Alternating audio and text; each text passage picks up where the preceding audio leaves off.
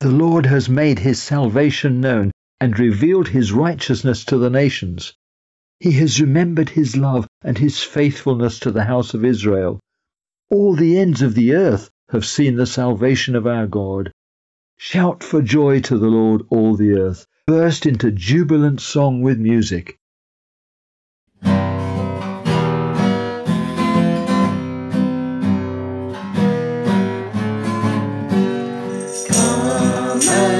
Join the celebration, it's a very special day. Come and share a jubilation, there's a new king born today. See the shepherds hurried up to Bethlehem, gazing wonder at the Son of God who lay before them.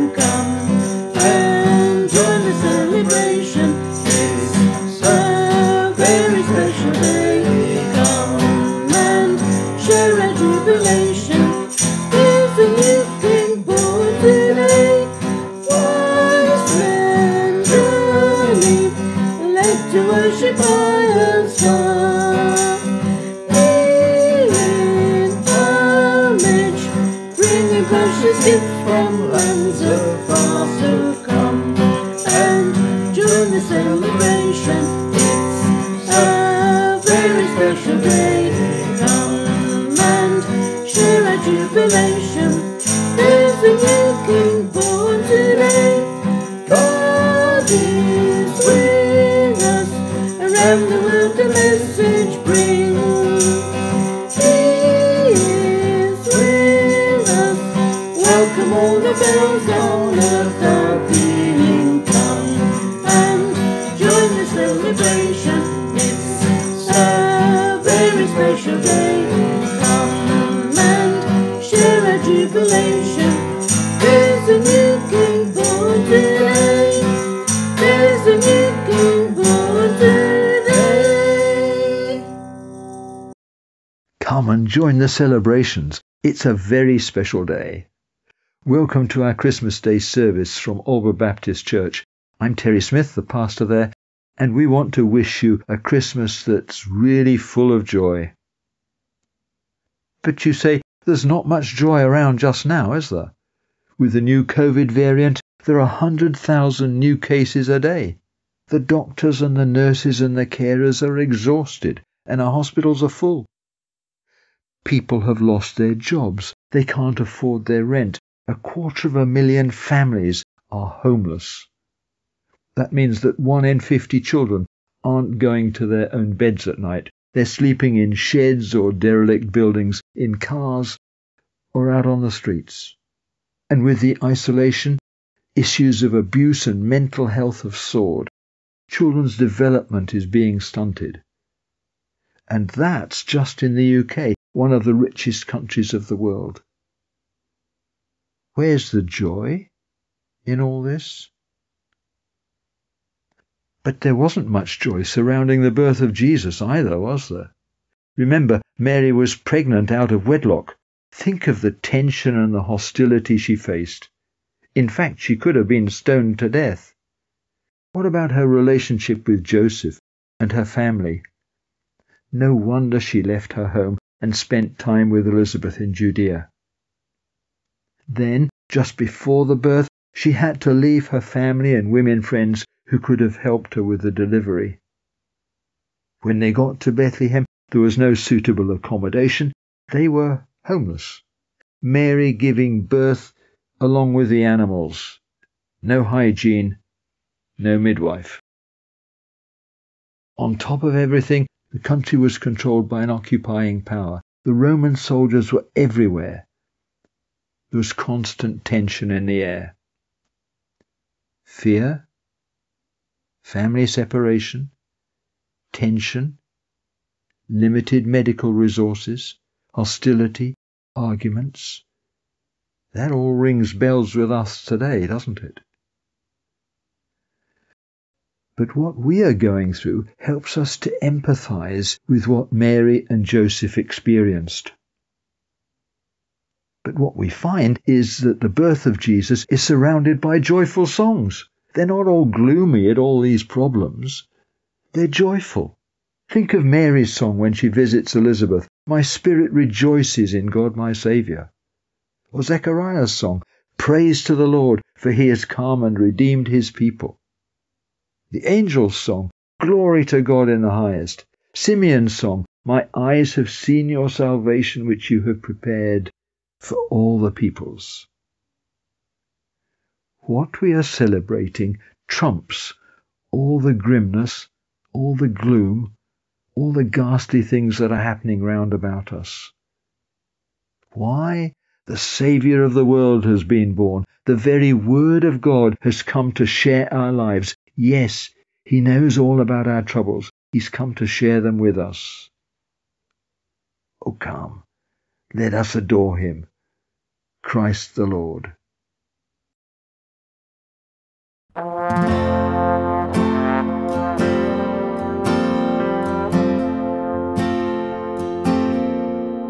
Oh, come, all ye faithful, joyful and triumphant.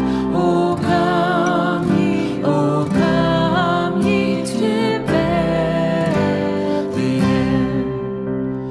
Come and behold him, born the King of angels.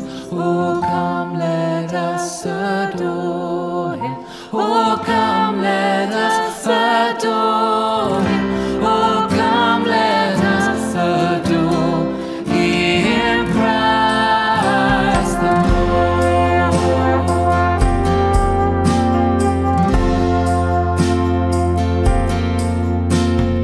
God of God, light of light, though he oppose not the virgin's womb. Very God begotten, not created. Oh, come, let us adore him. Oh, come, let us adore him. Oh, come, let us adore him, Christ the Lord.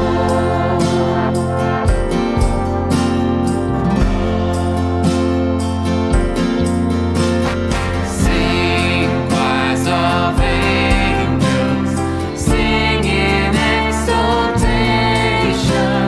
Sing, all ye citizens of heaven above.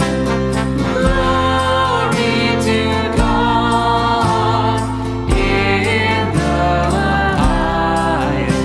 Oh, come, let us adore him. Oh, come, let us adore him. Oh, come, let us adore him, Christ the Lord. We'll give him all the glory. We'll give him all the glory. We'll give him all the glory, Christ the Lord. For he alone is worthy. For he alone is worthy. For he alone is worthy, Christ the Lord.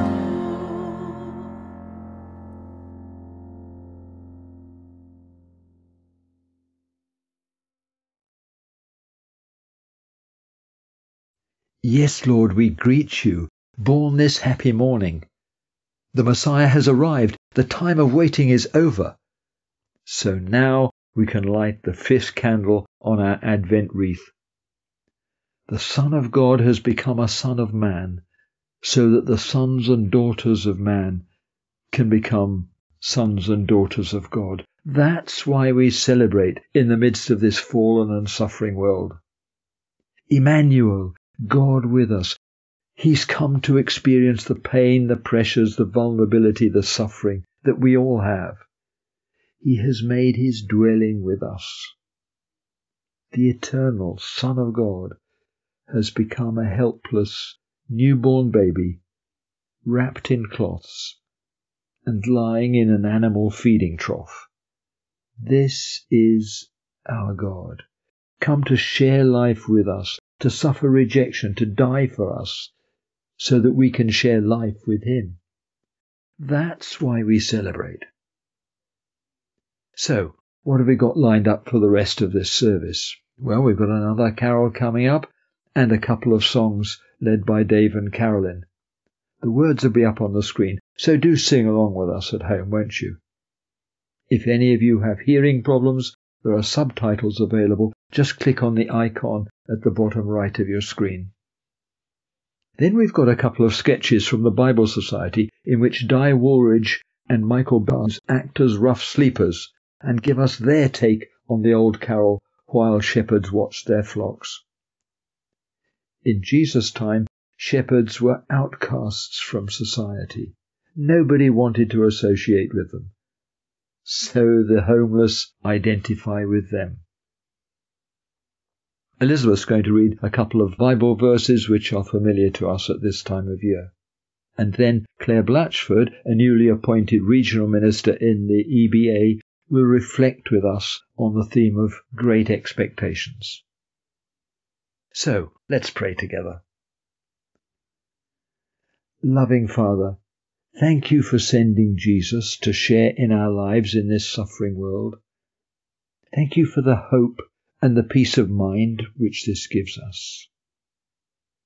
Please now fill us with your Holy Spirit as we identify ever more closely with Jesus and celebrate with joy this Christmas day. Amen.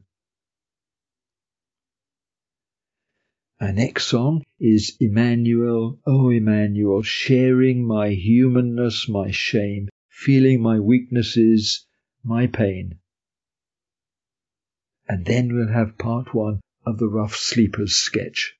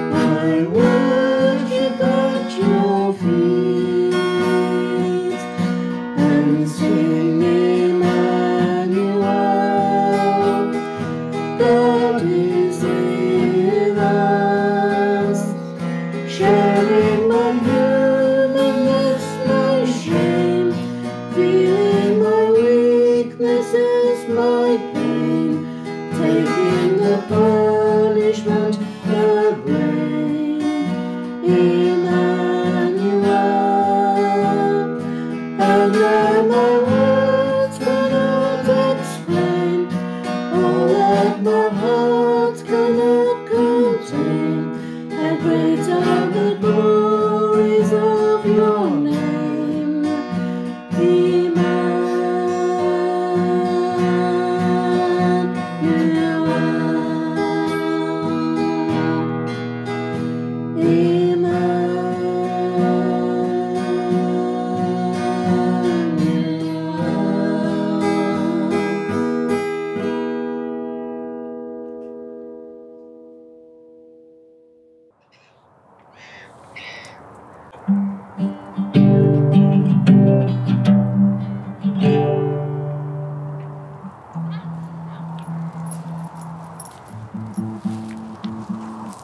Excuse me. Love the song, by the way. Oh, no, I'm not after change. Look, don't be afraid. It's good news, and it's for everybody. Look, I get it. You don't believe me. I don't blame you. You don't know me. And I know what some people say about people like me. Rough sleepers, street sellers, grubby vendors. Dregs of society, right? Look, I'll level with you. I'm a nobody.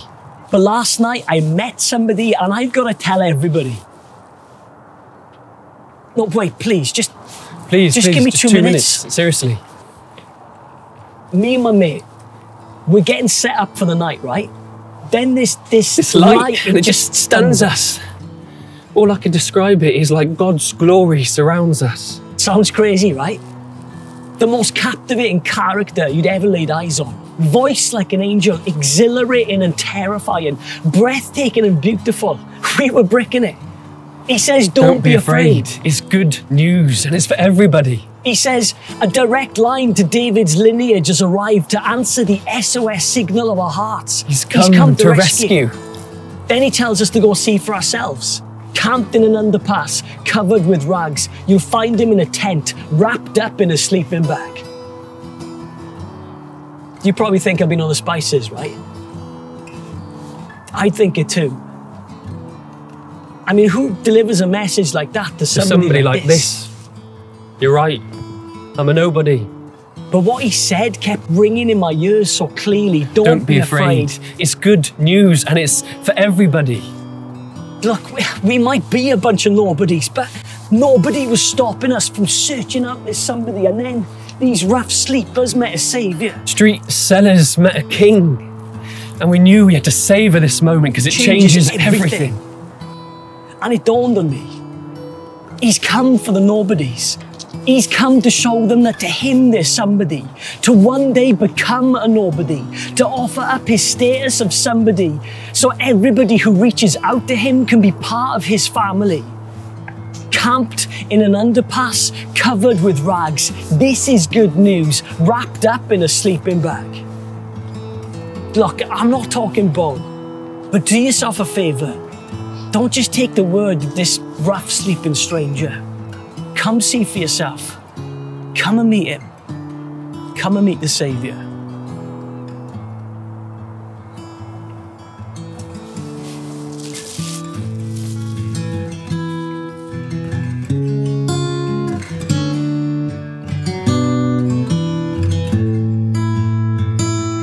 The Saviour who is Christ the Lord, the love of God displayed.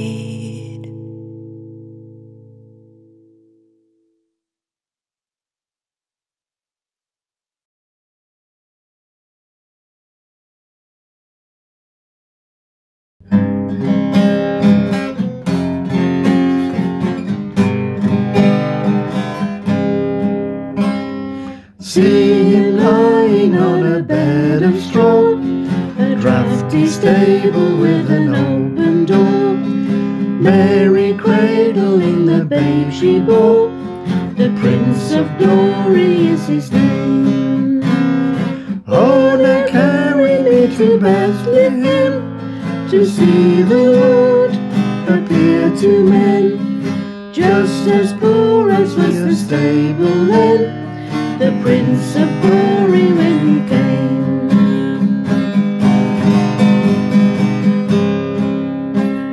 Star of silver sweep across the skies, showing from your stupor rise to see the Saviour of the world. Oh, now carry me to Bethlehem to see the Lord appear to men, just as poor as was the stableman, the Prince of Glory when he came.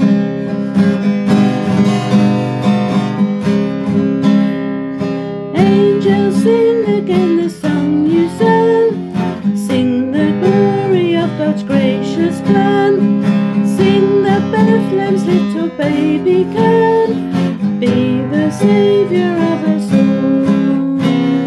Oh, now carry me to Bethlehem to see the Lord appear to men, just as poor as was the stableman, the Prince of Glory when he came.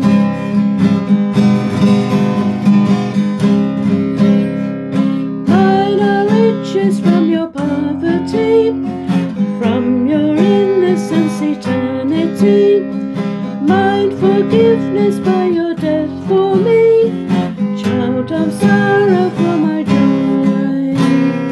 Oh, now carry me to Bethlehem to see the Lord appear to men, just as poor as was the stableman, the Prince of Glory when he came.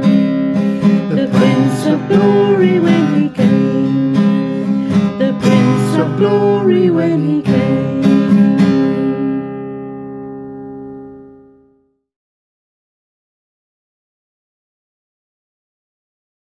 Look, I'm not after change.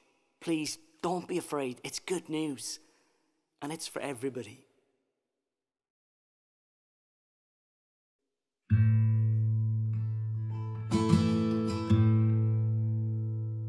Rough sleepers watched their dogs by night, all seated on the ground.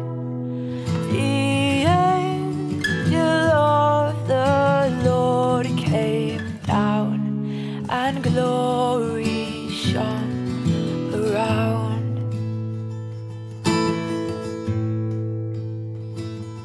Fear not, said he, for mighty dread had seized their troubled mind. Glad tidings of great joy I bring to you and all mankind. To you in David's town this day is born of David's line the Saviour, who is Christ the Lord, and this shall be his sign. I've just come from meeting somebody, and I've got to tell everybody, 'cause it's good news and it's for everybody. A tent in an underpass covered with rags. This is good news wrapped up in a sleeping bag. All glory to be God on high, and on the earth be peace, goodwill henceforth from heaven to all, begin and never cease.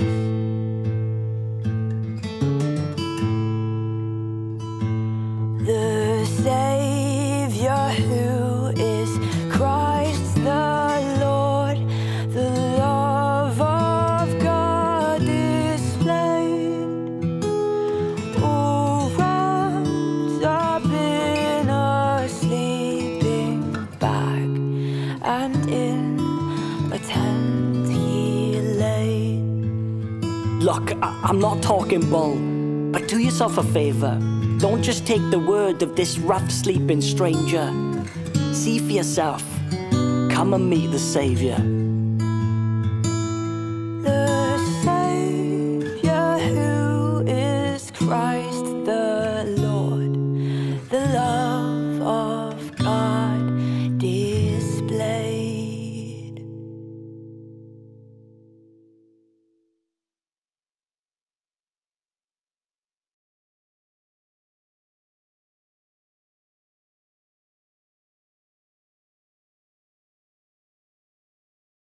The reading is from Isaiah 9, verses 1 to 2 and 6 to 7. Nevertheless, there will be no more gloom for those who were in distress. In the past, he humbled the land of Zebulun and the land of Naphtali. But in the future, he will honor Galilee of the nations by the way of the sea, beyond the Jordan. The people walking in darkness have seen a great light. On those living in the land of deep darkness, a light has dawned.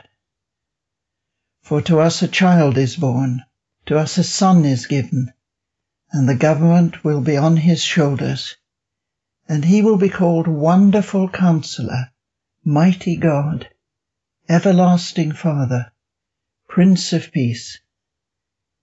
Of the greatness of his government and peace there will be no end. He will reign on David's throne and over his kingdom, establishing and upholding it with justice and righteousness from that time on and forever. The zeal of the Lord Almighty will accomplish this. Christmas is full of surprises. Christmas 2020 was a big surprise when we were all told we weren't able to celebrate the way we had hoped. But I believe that Christmas has always been full of surprises. Have you ever got what you expected for Christmas? Have you always got what you needed? Have you always got what you wanted? What do you expect at Christmas? Presents? Turkey? Snow? The sound of music on TV, perhaps? Repeats of the Morecambe and Wise Christmas show from the 1970s? A beautiful Christmas tree? Back in 2017, Chloe Jones went to her local supermarket with her husband and young son to buy a new Christmas tree. They bought a 5-foot pre-lit tree with a beautiful picture on the box. Chloe said, "We happily skipped to the till to pay for our purchase and headed home excited for all the Christmas fun we were going to have on a cold Sunday afternoon." But this is what the family found when they opened the box. A Christmas tree that looks like it's had a hard night on the town. "I couldn't see through the tears. It was hilarious," Chloe laughed. "It took me weeks to convince my husband to let me get a new tree as our old one was too big. And that was what we ended up with." Does Christmas always live up to our expectations? When I look back to memories of Christmas past, I particularly remember Christmas from my childhood. I always find that I remember Christmas Eve as much as I remember Christmas Day. Travelling to grandparents, setting out the stockings and getting into new pyjamas bought especially for Christmas. And then waking up early Christmas morning, reading the letter that had been written by Father Christmas, sitting next to the empty plate with a few crumbs left from the mince pie. Father Christmas was always very detailed when he came to our house. I also remember the Christmas catalogues from the various shops and looking through the Argos catalogue in particular in preparation of writing my Christmas list. I also remember the Christmas adverts, particularly the latest, greatest, ever more spectacular, wonderful Woolworths Christmas show. If you search for them on YouTube, I don't think they had quite the same budget as this year's adverts, with Aldi's Ebanana, Scrooge and John Lewis's Unexpected Guest reportedly costing £5 million. But what they did have was an array of wonderful gifts, ranging from a pack of 3 cassette tapes for $3.99 to a Speak and Spell costing $24.95, batteries not included. But whatever I had put on my Christmas list back in 1983, there have always been expectations, wants and desires for Christmas. At this moment, we find ourselves between expectation and celebration. For those who have been waiting, whether a child for their presents or a faithful servant for their Saviour, the time of waiting will eventually come to an end. The countdown is on. And yet Advent has always been marked by a spirit of expectation and longing. of waiting for God to step into his world, to intervene on behalf of his people. The story of Christmas really begins in the Old Testament. The promise of a coming Messiah filled the pages of the Hebrew Bible, and the Jews were watching for his coming. After the first 5 books, there is a mixture of history and prophecy. And then it ends with a number of books where God never speaks. His voice is not heard, and in 2 books, Esther and Song of Songs, he is not mentioned at all. There are long years of silence where God seems to be absent. But all of this was for a purpose.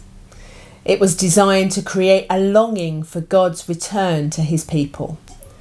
The promise of the restoration of Jerusalem and the coming of the Messiah grew as the people agonised over their condition of exile and the occupation of their homeland.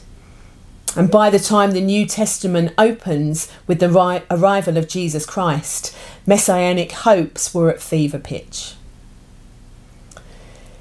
In his book entitled The Bible Jesus Read, Philip Yancey tells of a Jewish friend who led tour groups in Israel. As he was growing up, his parents forbade him even to mention the name of Jesus. But in order to accommodate the Christian groups he was leading, he was forced to read the New Testament and study the life of Jesus. He was struck by how the Jewish and Christian faiths were intertwined.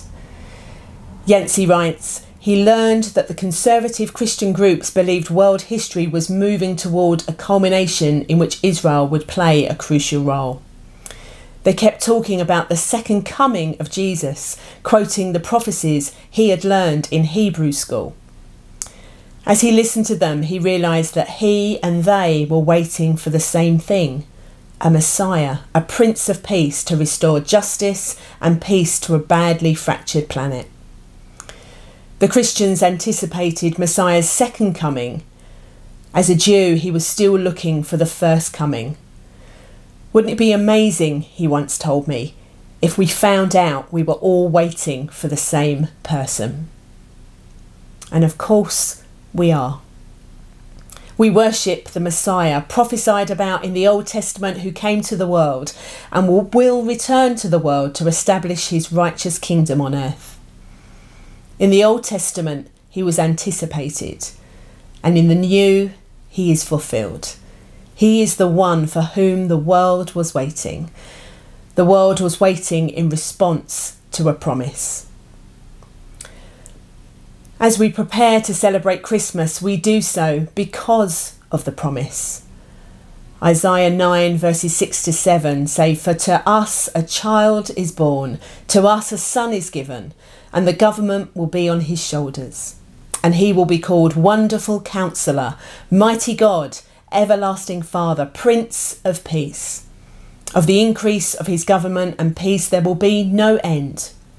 He will reign on David's throne and over his kingdom, establishing and upholding it with justice and righteousness from that time on and forever. The zeal of the Lord Almighty will accomplish this." Jesus knew the scriptures, and he understood that he was the fulfilment of its prophecies. During his sermon on the Galilean mountainside, he said, "Do not think that I've come to abolish the law or the prophets. I have not come to abolish them, but to fulfill them." When he came, he quoted the Old Testament to describe his ministry and its fulfilment of the promise. He said, "If you believe Moses, you will believe me, for he wrote about me." Why was a promise needed? Because these were the people who were living in gloom and walking in darkness. The great covenant of God and the promises of his blessings seemed to have been derailed. They had not experienced the blessings of the covenant, and they were currently living under its curse. Their land had been overrun by their enemies.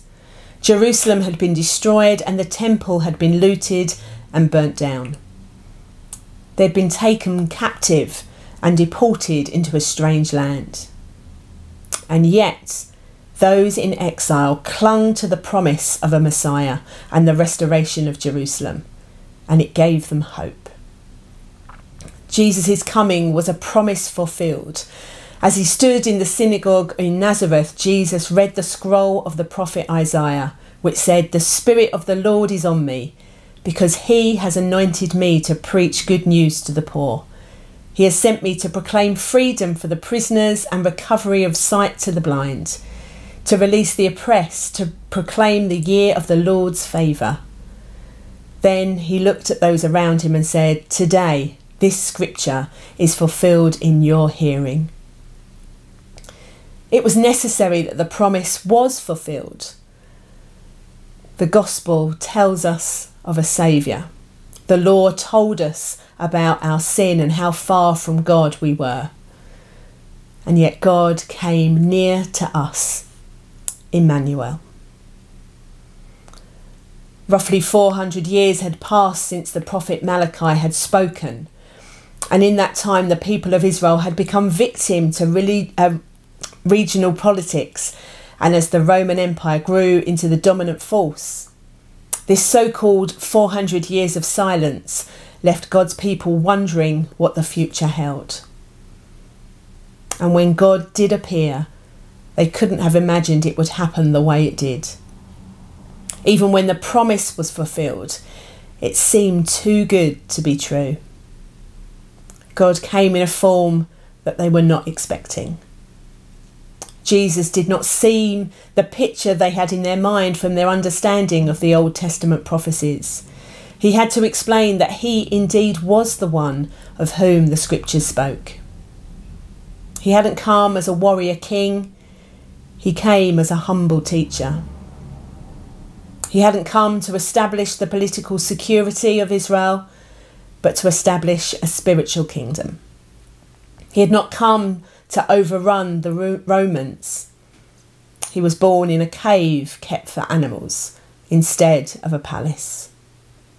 Except for his clothing, he did not own a single thing. Of all the things the people of Jesus' day could not understand, this was the hardest of all. They could accept a Messiah who would kill his enemies, but they could not understand one who would allow his enemies to kill him. They understood power, but they could not understand weakness. And yet Emmanuel is the one who brought peace. Though it did not appear so, he conquered the world and defeated death. And from that confidence, we too find peace. What the world didn't understand at the time was that the birth of that baby shook the very foundations of the universe. It was the sign that God had won. This baby would be the sign that everything would now be different. Here is the peace that I believe we each need today. Since the day Christ came, the reign of evil ended. God came into the world that he created.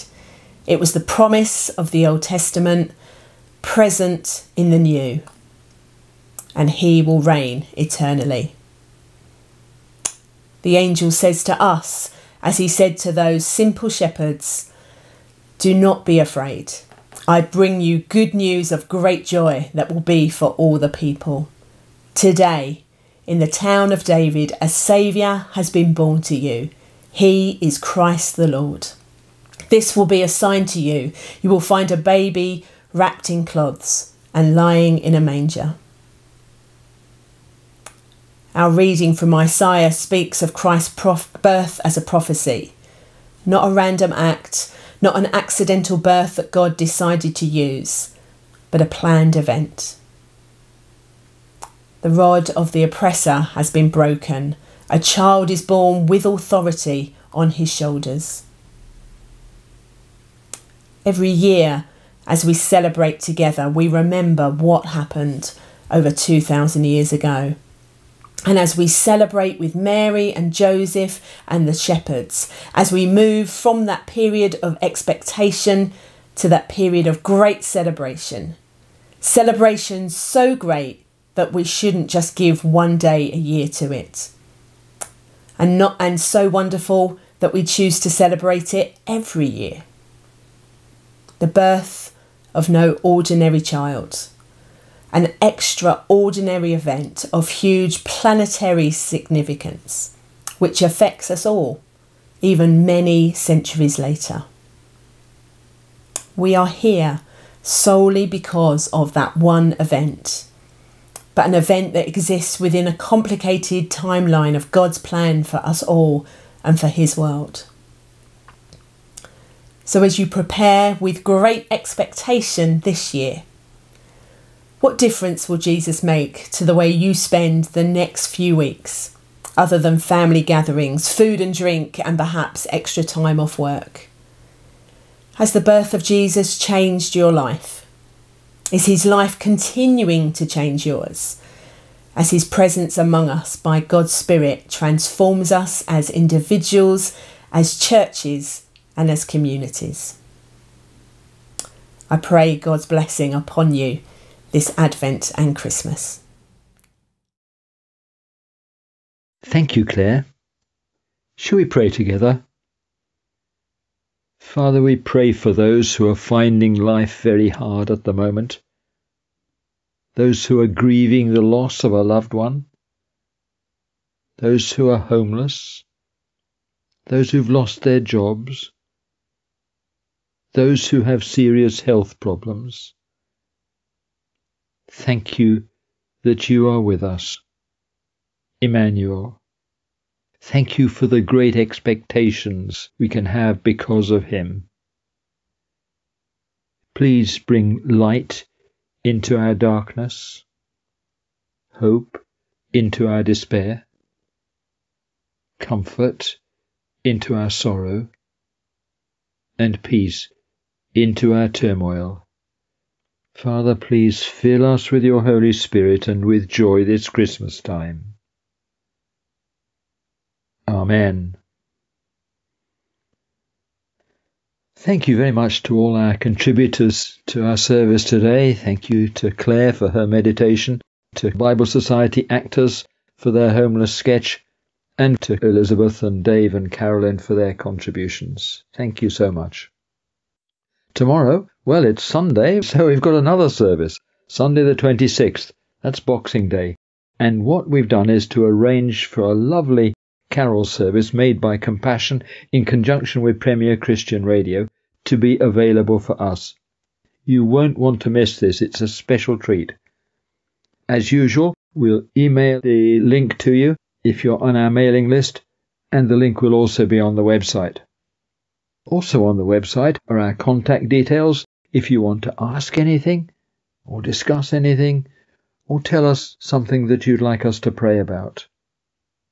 On the website too are links to past services, so that you can catch up on those if you've missed any. There too are the Advent reflections. They've just come to an end for this year, but the ones that we've had earlier in the month, they're available still on the website. The alternative Christmas card is also still there. It's not too late to add your greetings if you'd like to. Just email your greeting and we'll get it put up onto the website, onto the card for you. If you'd like to give a gift to World Vision, then please just drop that into Aldeburgh Baptist Church or send us a cheque. We're going to close with our final carol, Once in Royal David City, and carrying on our theme, with the poor and meek and lowly, lived on earth, our Saviour holy. And now hear God's blessing as we part. The Lord bless you and keep you. The Lord make his face shine upon you and be gracious to you. The Lord turn his face towards you and fill you with peace and joy as you share life with him. Amen.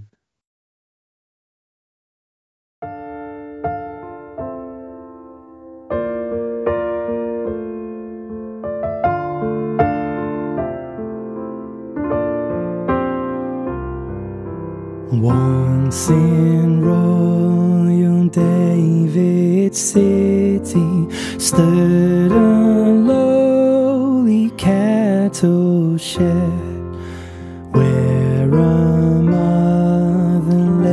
laid her baby in a manger for his bed. Mary was the mother of Jesus Christ, the little child.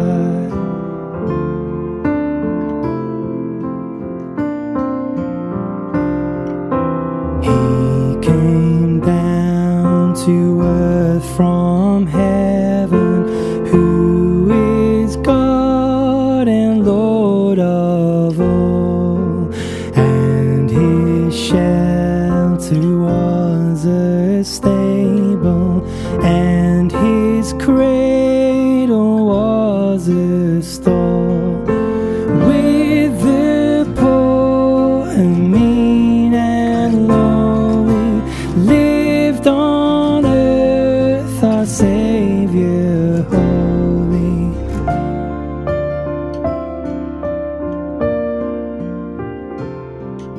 For he is our childhood's pattern, day by day like us he grew. He was little, weak and helpless, tears and smiles like us he knew. And he feeleth for our sadness, and he shareth in our gladness.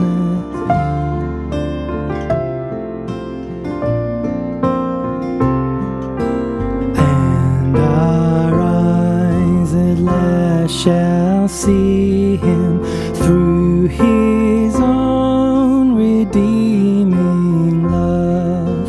For that child so dear and gentle is our Lord in heaven above, and he leads his children on to the place where he is gone.